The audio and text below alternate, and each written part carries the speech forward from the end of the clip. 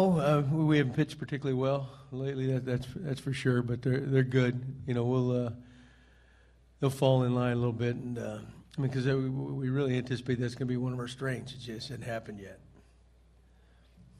Gibby, it looked like in the sixth, before the hold at bat, you're warming up Morales, and right. And then you brought in Chavez. Were you kind of weighing your options there, or did Morales feel something?